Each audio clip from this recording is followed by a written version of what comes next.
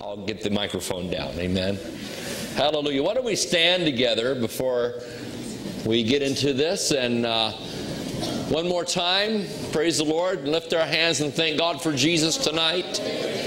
Father, we thank you tonight for Jesus. That Jesus died on the cross for us, shed his blood for us, that we could have salvation, healing, deliverance, miracles, prosperity. All the blessings of heaven belong to us tonight. Father, those that have come with great need, Lord, we thank you that that need will be met. Lord, we thank you that as we release our faith, that we make contact with your mighty power, and it drives out the problems that the enemy has brought. Every name that is named must bow its knee tonight to the name of Jesus. We thank you, Lord, for miracles. We thank you, Father, in advance for showing yourself strong in this place here tonight. Yes. Lord, that there will be testimonies in this service of your healing and miracle power. In Jesus' name, we give you all the glory, honor, and praise. Hallelujah. Amen. Amen. Praise the Lord. You may be seated. God bless you. How many of you have come tonight and you would say, Brother David, I have a tremendous need. I need a miracle. I need a healing in my life. I need a divine touch of God. Raise your hand. Amen. Well, you'll not be disappointed not because I'm here, but because Jesus is here by the Holy Spirit.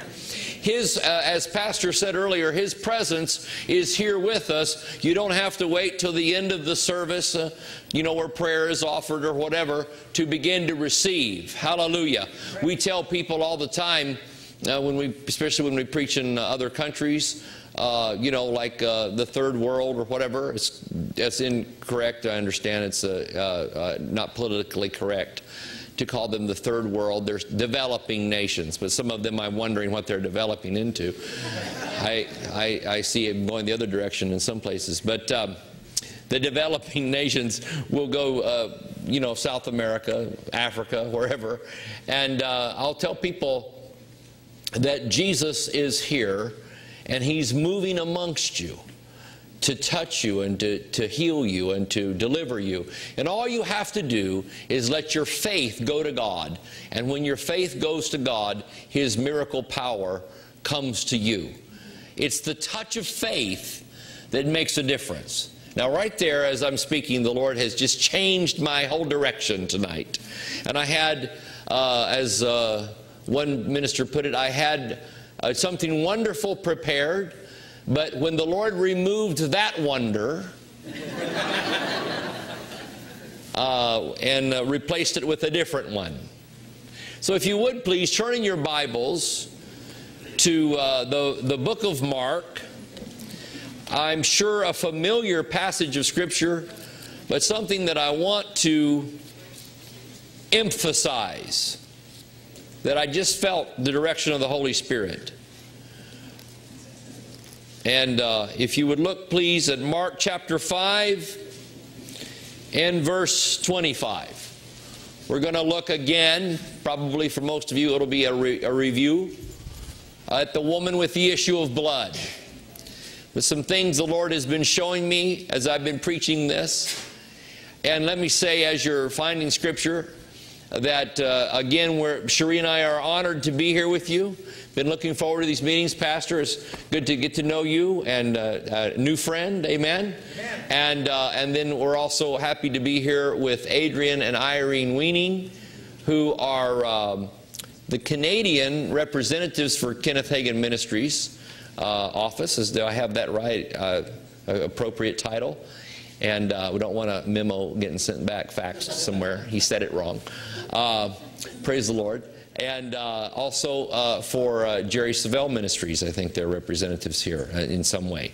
And so we're happy to be with them. They were with us in Smith Falls as well. And then the Marshalls, praise God. Good to be with them again. And mainly to be with all of you, praise God. We met Pastor Jay this morning. He was here. So what a blessing and a privilege to meet all the Canadian ministers. Well, they're not all the Canadian ministers, but all the ones I know, anyway. I've been held hostage in Toronto for many years, so praise God, it's good to get out and meet others. Mark 5:25, hallelujah. Let's look here at this. If you weren't here this morning, I urge you, are the audio and all that, so you can get a recording from the morning session, and I urge you to get that, because it's on this book, Empowerment, Why Every Believer Can Do the Works of Christ. And we're going to go into that again tomorrow morning. Amen? How many were here with us this morning? Did you get anything out of it? Amen. Praise the Lord. We're going to hit it again, go deeper into it, and maybe be inspired to do something with ourselves and touch somebody else's life. Let's begin reading here. A certain woman which had an issue of blood 12 years and had suffered many things of many physicians, and had spent all that she had, but was nothing better, but rather grew worse. Now, has anybody ever known anybody like that? Bless her heart, she's not only still sick, now she's broke. Sick and broke. It's bad enough to be sick without being broke, or to be broke without being sick, but when you're sick and broke, that can be a very discouraging situation. Here she is sick. She spent all of her money. Now, the interesting thing about this is she took a great risk. It was illegal with her particular condition. It was illegal for her to be out in the public in that particular culture. And so she went ahead and broke the cultural rules anyway, and went out, you know, amongst people to find Jesus. The interesting thing about that is that she figured, you know, I looked at that for many years, she figured she didn't have anything to lose. That's true. I mean, what are you going to do to her? Kill her?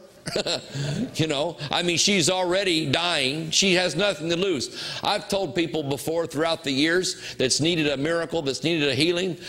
You know, one lady went up to, we have an evangelist in the United States named R.W. Shambach, and you know, tent preacher, the eternal tent preacher, and somebody came up to him, a lady, and said, "Brother Shambach, I'm down to zero." He said, "Praise the Lord." She said, "Why would you say such a thing?" He said, "Well, now you don't have anything to lose. You might as well just believe God 100%. What have you got to lose? You're dying anyway." You know, that sounds like a negative, but it's not. It's really true. It's like folks that have, you know, people say, "Well, I'm at the end of my rope." Well, just tie a knot in it and hang on. Hallelujah. Do you see what I'm saying? You know, with faith and with confession, oftentimes folks they'll say, "Well, I don't know what else to do. I've done everything the Bible says to do. I've prayed, I've read the scriptures, I've jumped for joy, I've run, I've done everything, you know, that one could do. And I'm still sick. I'm still not any better off." And I've told them, well, just be a fanatic. Become obsessed with the fact that by Jesus' stripes you were healed. What have you got to lose? You're dying anyway. Do you see what I'm saying? In other words, why hold back? Well, they say, "Well, they might think I'm a nut." Well, just tell them the thing's gone to your head. Well, it's in my brain now, I suppose. I don't know. This is what I feel like saying. Humor me. I'm at the end of my rope. Amen? But you don't have anything to lose. You've got everything to gain. So, you know, sometimes, what do they say? Desperate times call for desperate measures. Again, the definition of insanity is just sitting in the same place, doing nothing. The lepers at the gate outside the city. "Why sit we here until we die?" That's a great message, by the way. I wish I could say it was mine, but it's not. It's Oral Roberts. But praise the Lord, he preached a great one on that. Why sit we here until we die?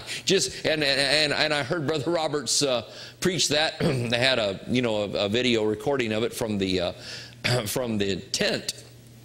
Back in the 50s, he preached that in the early 60s. Why sit we here till we die, just waiting? And he said most Christians, that's what they're doing in many cases. Just sitting, just waiting, waiting for something to happen, singing kumbaya, come by here, Lord. You know, here I am. Someone's singing, Lord, come by here. Here, please touch me.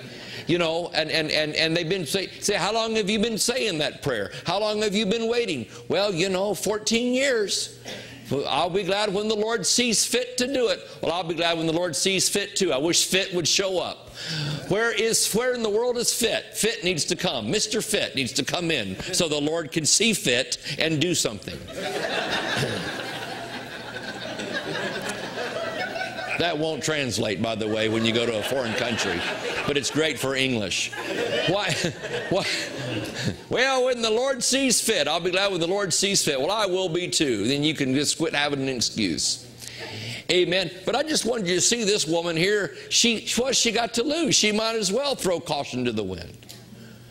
I've been there. I don't know if you've been there or not. I've been there in life before. I just decided to be a nut. Just go ahead and be, in other words, just be obsessed with saying what the Word says. What have I got to lose? Going down the tubes anyway. That's right. How many know what I mean by that? Sure. Praise the Lord. So that's where she's at. And I'm glad she got up and did something. Yeah. Hallelujah. Some folks will use that as a test of the Lord's will because they can't read the Bible. They'll say, well, you know, whatever happens, we're just waiting to see what the will of the Lord's going to be. Whatever happens, that we'll accept that as the will of the Lord. Well, that's ridiculous. That's really just doing nothing. I like the story of the lepers at the gate again. They just said, well, why sit we here till we die? Well, they're dying of leprosy anyway. What have they got to lose? Let's go into the city and see. Maybe there's food left over. Maybe there's something. And they went in and found blessing. Amen? Right. Hallelujah. Well, you know, you just might ought to change your direction. If what you've been doing hasn't worked, why stay with it? That's right. Well, this is what I've always done, Brother Horton. Well, that's why you've always got what you've got.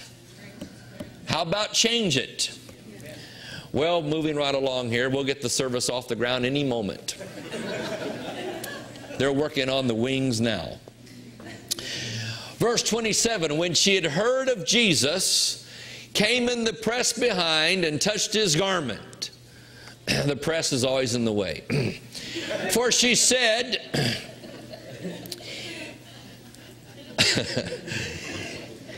if I may touch but his clothes, I shall be whole.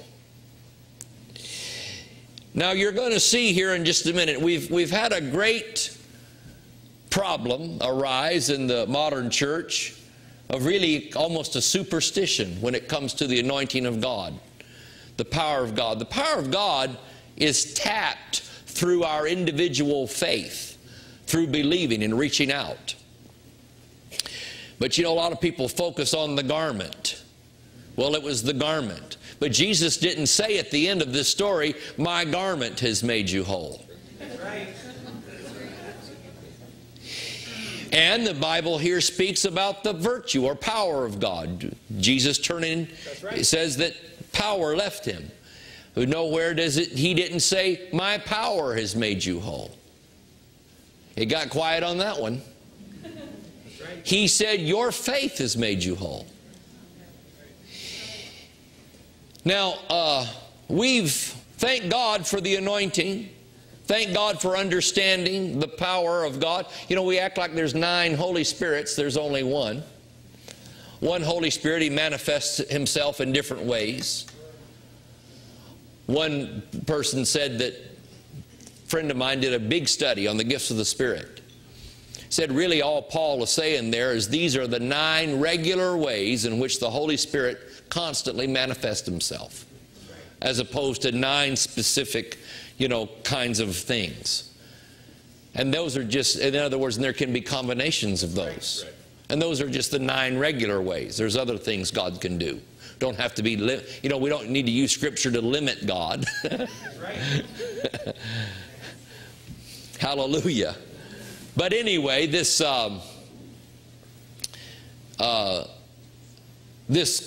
emphasis that we've had in recent days, recent years, on the personal anointing of the minister.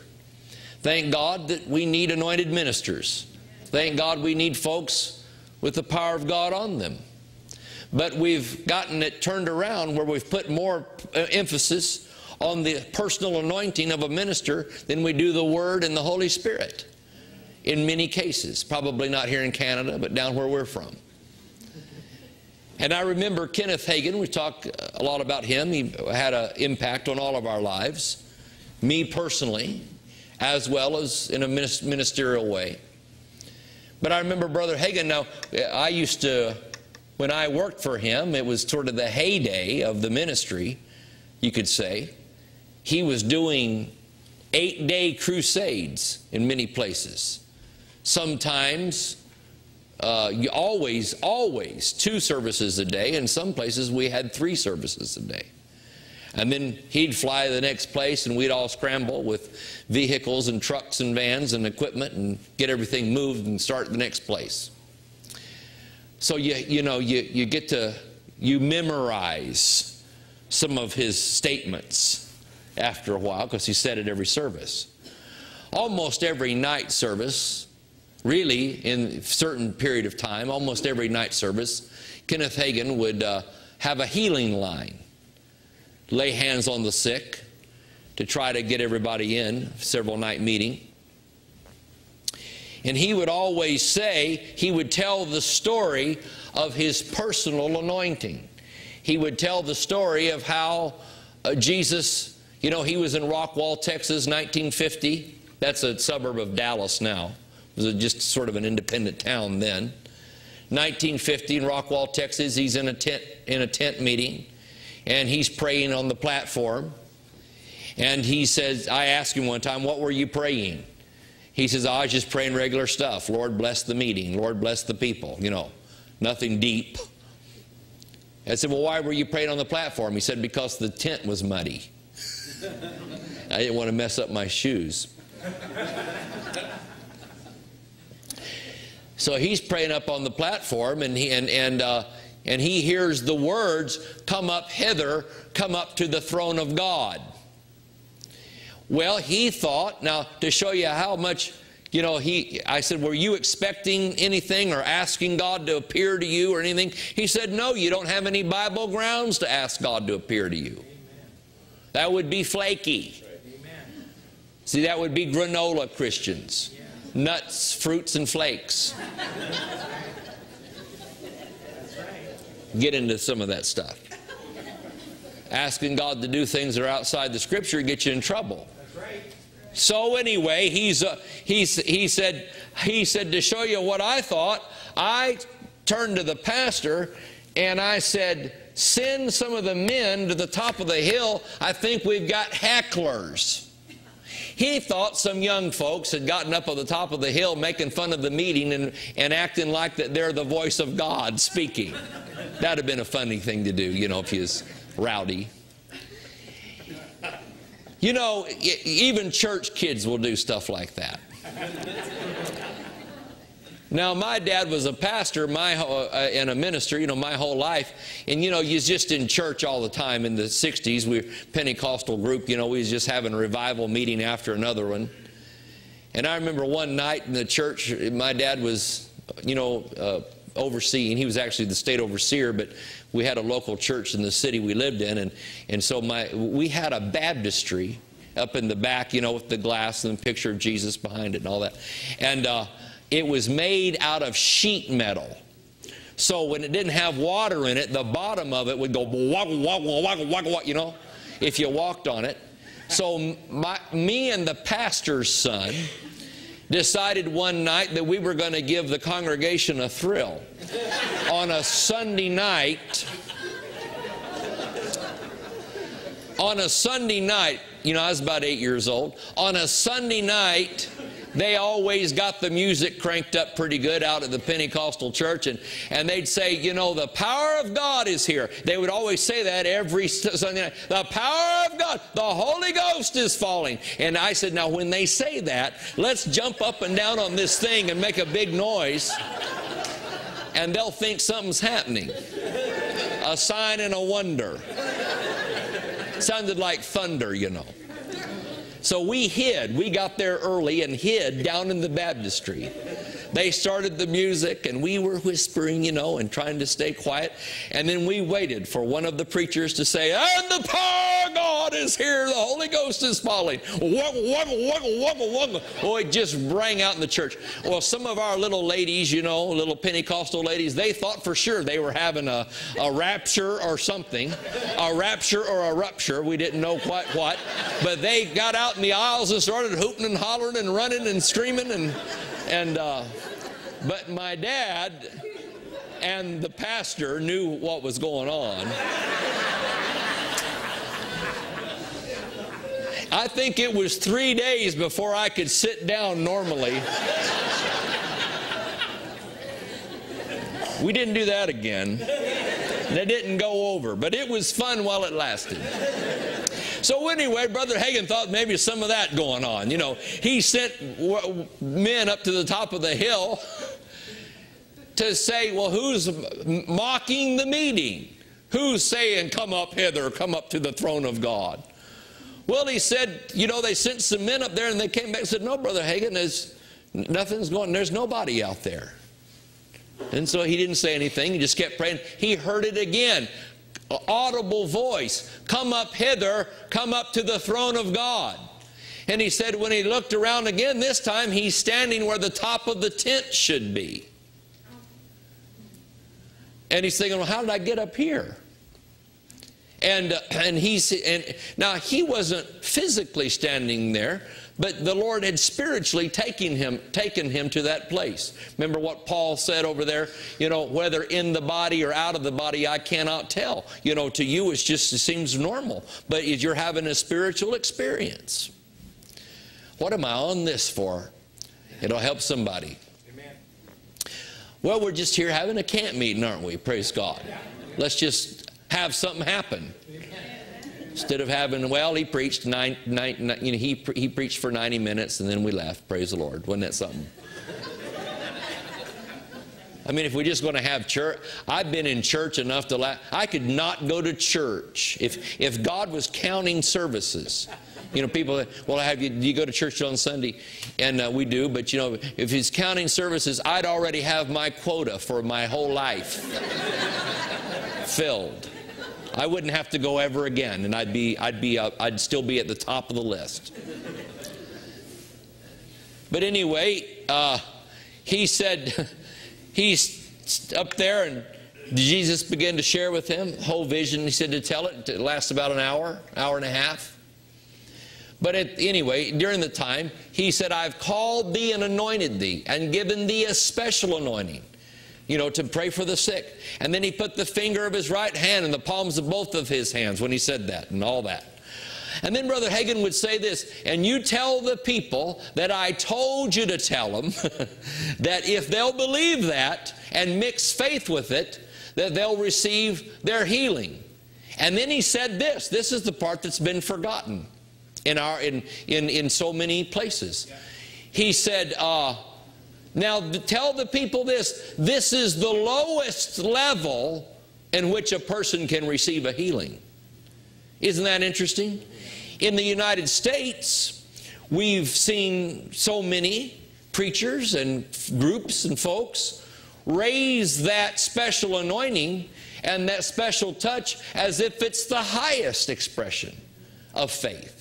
As if it's the highest level. Oh, I want to get in so-and-so's meeting. That's the highest level to receive a healing. But no, Brother Hagin said it's the lowest. That's the reason that when Jesus met up with the centurion and he says, "I'll come to your house to heal him," and the centurion said, "No need to come, just speak the word and my servant will be healed." Jesus said, "It's the greatest faith I've ever seen." I just thought I'd throw that out just to shake you up a bit, because our Christian media has sort of pushed us over towards, you know, clamoring for, you know, the guy with the special sauce. Now, we could all talk about our special sauce, but we're sort of putting the emphasis on the wrong thing. If anybody could have talked about special sauce, it would have been Jesus. who was anointed without measure. And yet, with this case here that we're trying to preach, he said, your faith has made you whole. He didn't say my anointing. And I've heard preachers in recent times, all they want to talk about is their anointing. It's what brought the blessing. And that's not balanced. Something's off with that. Hallelujah. Say, well, I don't know if I like that, Brother Horton, because I'm all excited about all that. Well, you ought to get this, because the thing that is liberating for me is that because every man has been dealt the measure of faith, you have something with you all the time that will work and bring the power of God to your life 24/7. You don't have to wait for the big preacher with the big mailing list to fly in.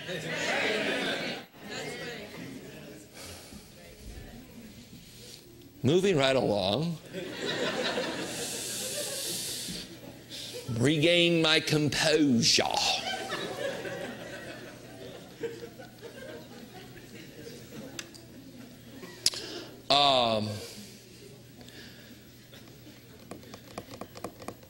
Now, verse 30 says, Jesus, immediately knowing in himself that virtue or power had gone out of him, turned him about in the press, and said, who, or the crowd, the press means the crowd, who touched my clothes? And his disciples, remember the clueless disciples from this morning, those disciples, said unto him, thou seest the multitude thronging. When's the last time you used that word, seest? All right. Thou seest the multitude thronging thee.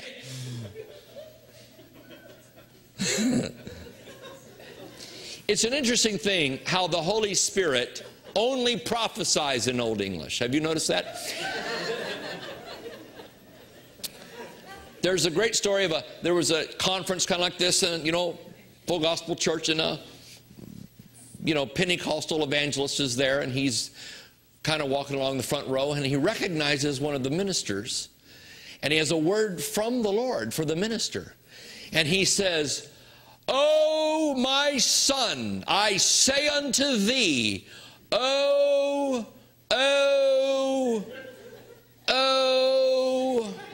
I forgettest thy name.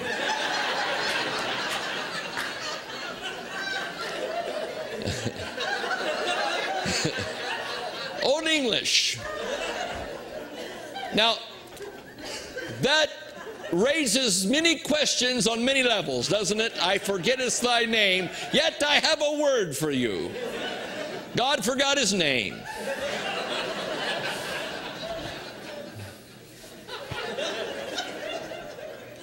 I love Old English. It provides great comic material to spice up the message. Praise the Lord. Thou seest. See, you can't do that with just normal language. It affects your preaching style if you change translations. Thou seest the multitudest thronging thee, and sayest thou,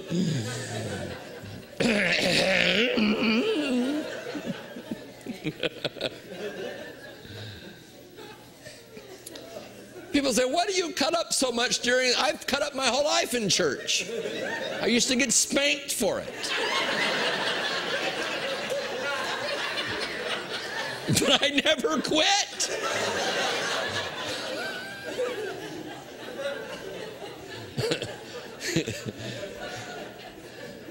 And there's endless, if you have any kind of sense of humor about you, there's endless material in church. Endless.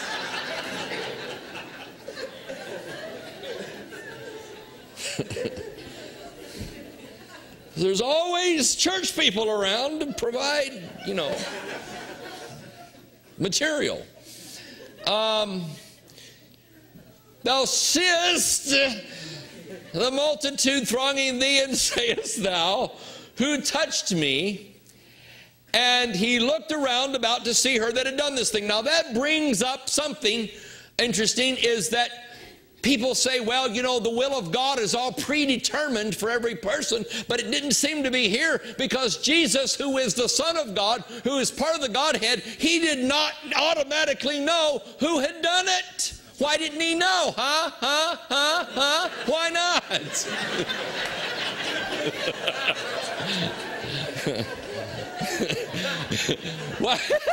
Why didn't he know? If it's all so predetermined and it's also predestined, how come he didn't know? He didn't know. Because I'll tell you why. The love of God and power of God is like the air. It's like all around us. He's poured out His Spirit on the earth. Hallelujah. And anybody who taps into it can get it. It doesn't go through a committee in heaven. Meeting in committee room 101 immediately after the service.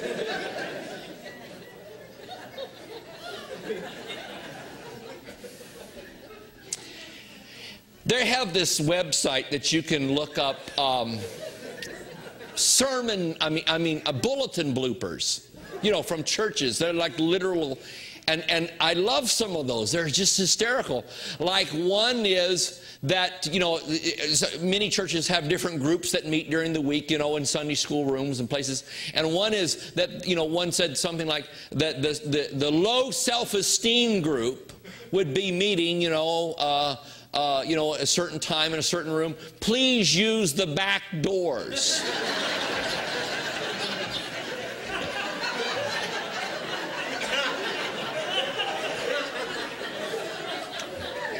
And then another one was that the Weight Watchers group would be meeting, you know, in the sanctuary. Please use the double doors. These are literal things that, see what I mean by material at church? You can't buy that. I mean, that is just classic. So Jesus did not know. Jesus did not know, you know, who had touched him. It wasn't predetermined. The committee had not met. And but the woman, fearing and trembling, knowing what was done in her, because she could feel in her body. The Bible says that she could feel in her body that she was healed of that plague. It's all right to feel in your body that you've been healed. It's not all just confession and, you know, and spiritual. Eventually it needs to translate into the tumor drying up and the eyeball popping open. Like an actual healing in the healing meeting. All right. Excuse me, Pastor. Will there actually be miracles in the miracle rally this week? Well, we're trying to get some, sister. We've got a new song we're going to try out. Maybe that'll help.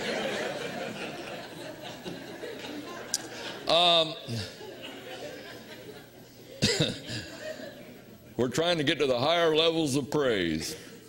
We're down here somewhere. All right. What level are we on? All right. Knowing what was done in her, came and fell down before him and told him all the truth. She knew that she had been touched. She could tell that the hemorrhaging in her body had dried up and had stopped. Thank God. And so she came and she told him, I'm the person that touched you. And so he said unto her, daughter, my powerful anointing has made you whole.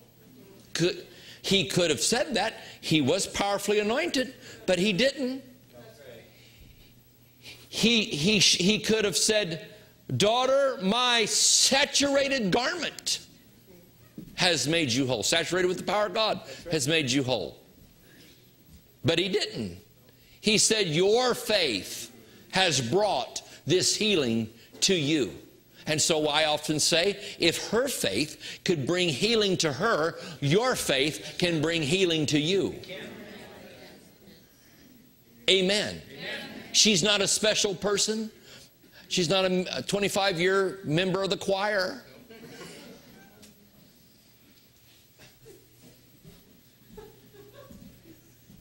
Amen. She's not a member of the Dorcas Sunday school class.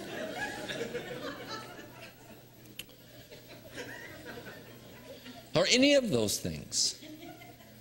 Her father's, her family's name is not in the window of the church, engraved. They gave the money for that window. She's just a woman in need and is desperate.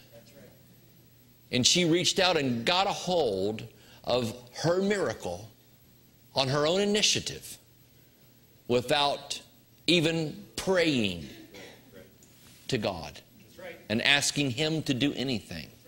She was just going to pull a fast one. Touch God and get out.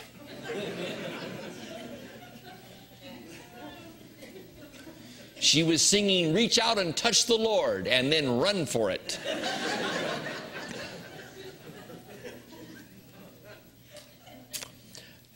While, and he said, "Behold, of thy plague.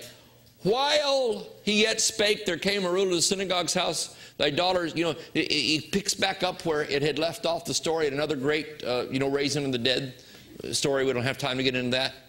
But this was he was not even going to her. He was not preaching. He was just passing along, going to someone else's need. And on the way, she pulled a fast one and got a miracle. That's true.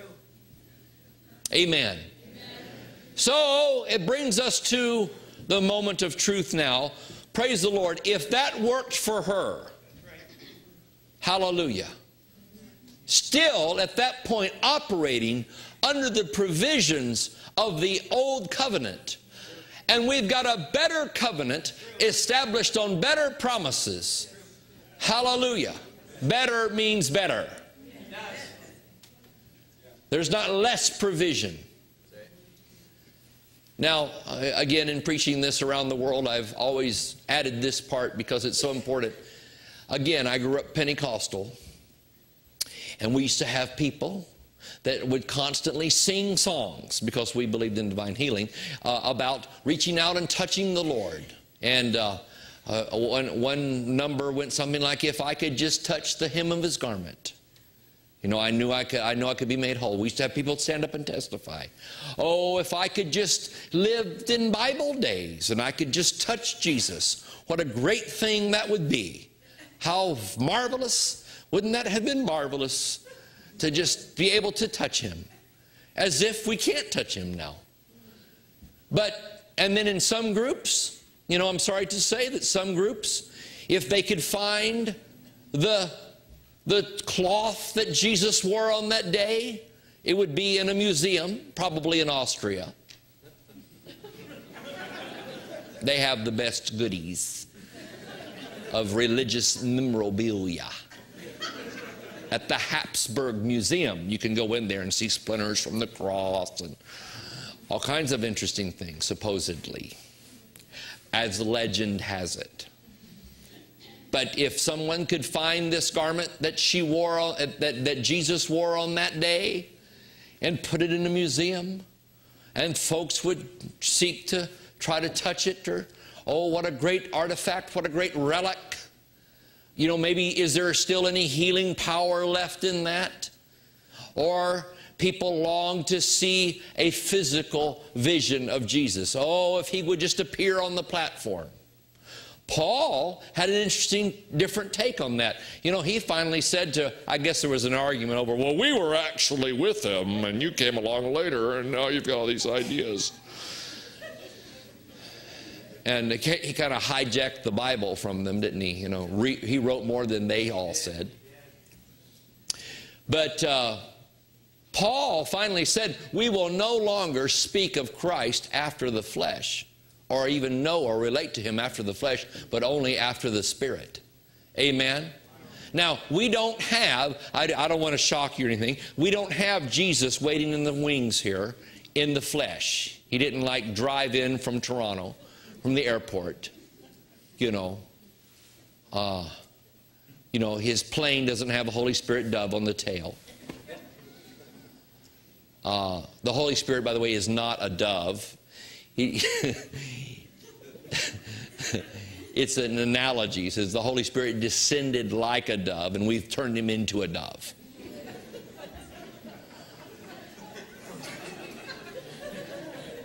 It's true. The Holy Spirit is not a bird. He's not a dove. He descended like a dove.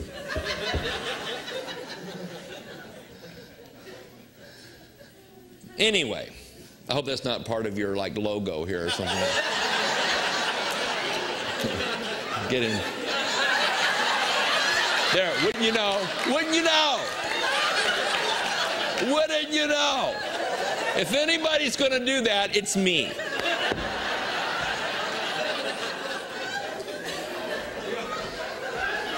As I was saying,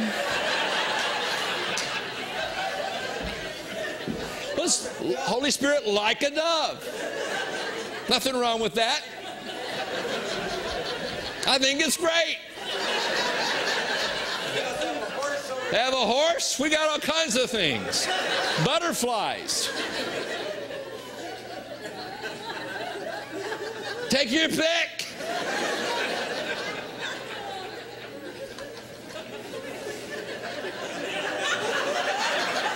The daisies of Sharon.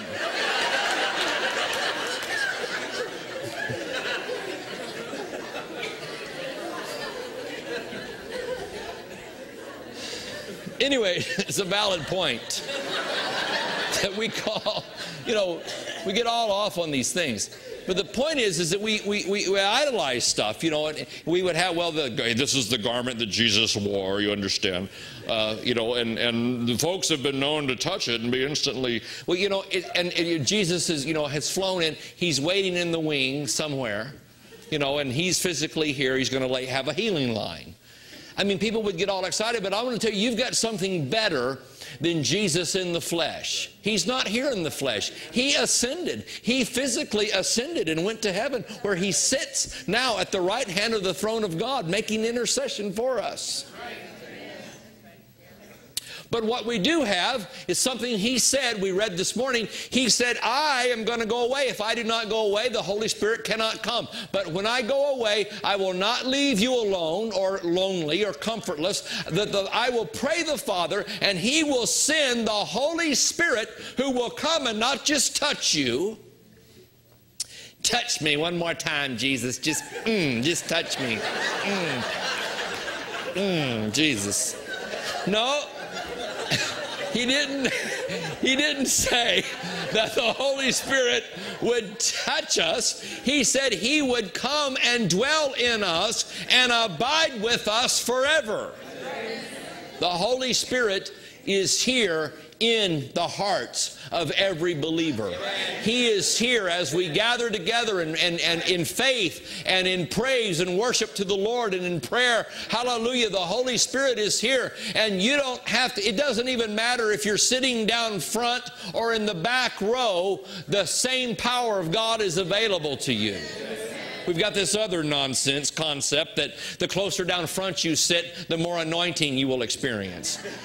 That's just superstition. I'm telling you, the Holy Spirit is wherever you are. That would be unfair for God to bless folks. If every seat in this auditorium was taken and somebody couldn't even hardly get in the door and they were sticking their head through the door to hear the word, if they released their faith, God would touch them just as fast for salvation, a healing, a miracle, as somebody sitting right in the front row. We need to stop saying some of that stuff. It gives the wrong impression. But anyway, that's just my opinion. What do I know? I mean, I come to the church and preaching, and I criticize the dove. So I don't know. I'm just saying that I know that no matter who you are or where you are, if you release your faith. One quick story, and then I'm going to minister to you. My family, I am a fifth-generation Pentecostal person.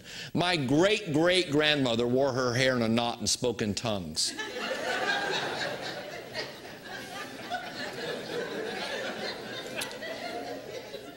And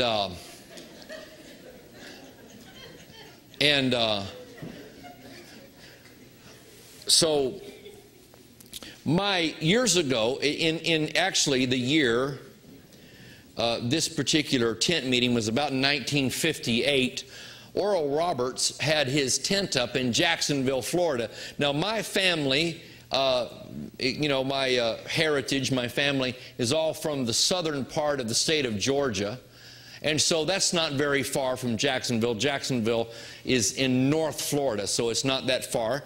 But my mother was there, my father, at this tent meeting, my grandmother, and then my great-grandmother.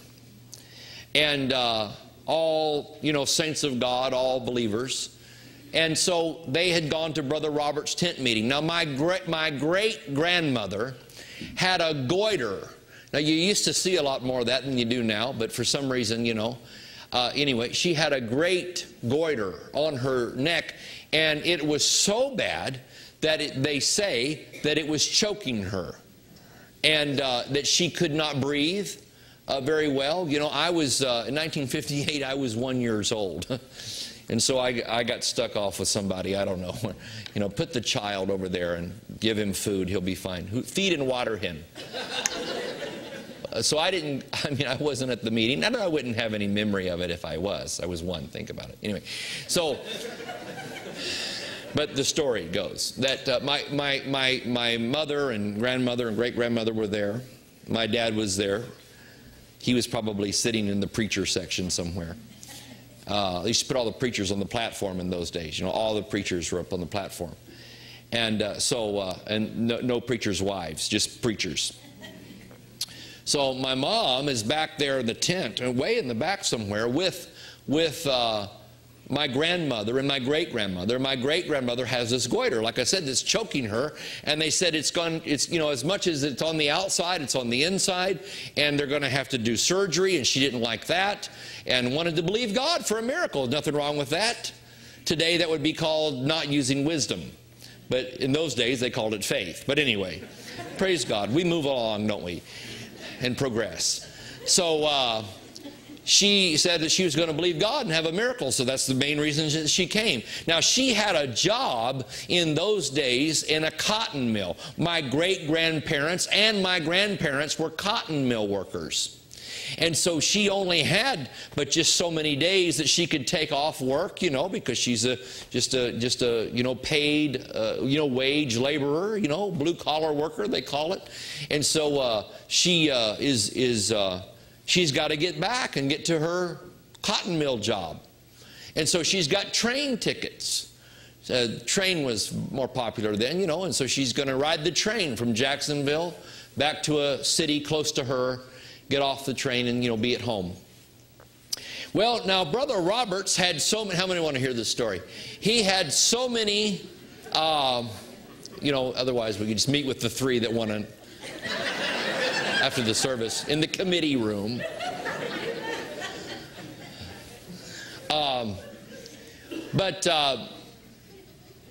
In those days, like I said, people took the train. She's got to get back. Brother Roberts had so many people to pray for that he had to use a number system. They had healing line cards they'd pass out. And you had to go, to even get a card, you had to be 5 days in Bob DeWeese's afternoon healing class. Or you couldn't even get in the healing line. You're how sick you are. Because you had to weed it out somehow. There's just too many people. So he wanted to make sure that folks knew what it meant to have hands laid on them. Folks knew what it meant to release their faith. And he didn't have time to teach on all that. So he had an associate evangelist. He did all the teaching. And so you had to go to get the card. Anyway, my grandmother, she'd gone to the class.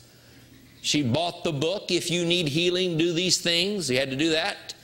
And she was ready. And she realized she's in the last afternoon meeting that she can be in. She can't stay the next week. This is like Sunday afternoon. She's got to get back by Sunday night on the train to be at work first thing Monday morning, like the 4 o'clock shift, you know.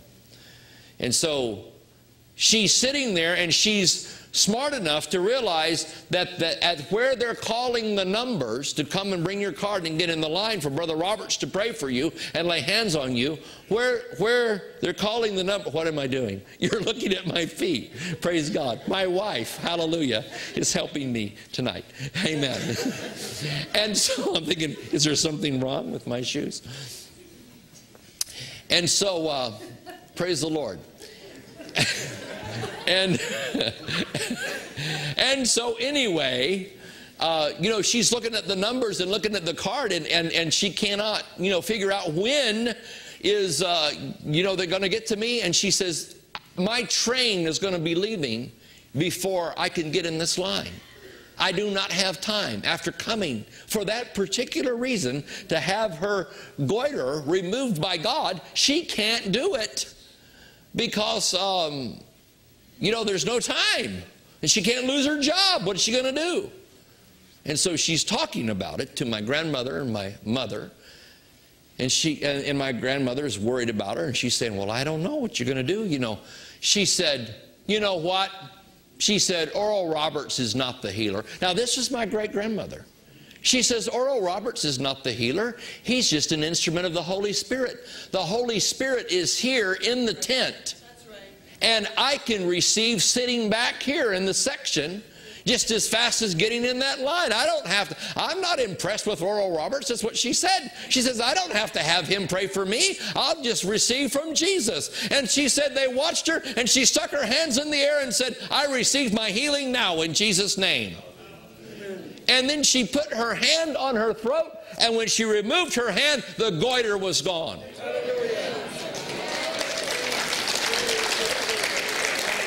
Amen. That's a good heritage to have. Miracle people. We just expect miracles. Hallelujah. And she said, well, I got what I came for. I can go home now. She got her purse and headed off for a taxi to get to the train station. Praise the Lord. Now, see, that's what I'm talking about. See, she didn't have more faith in oral than she did the Word and the Holy Spirit. And it's really wrong for us to have more faith in men and their special anointings than it is the Holy Spirit. I tell people when I pray for them, hallelujah, I'm going to lay hands on you. God's healing power is going to go into you. But at that point, you let your faith go to God and you receive directly from Him. His healing power will come to you and drive out what's wrong with you. Amen? Let's just stand up a second, adjust our positions. Lift our hands and praise the Lord. I hope I said something that would inspire your faith. Thank you, Jesus, for the Holy Spirit. Thank you, Father, for your presence here. Thank you, Lord, for all those that have need, that they will be touched. And I thank you for the voice of God speaking to me tonight as an added bonus to our faith. Lord, just to help us to receive.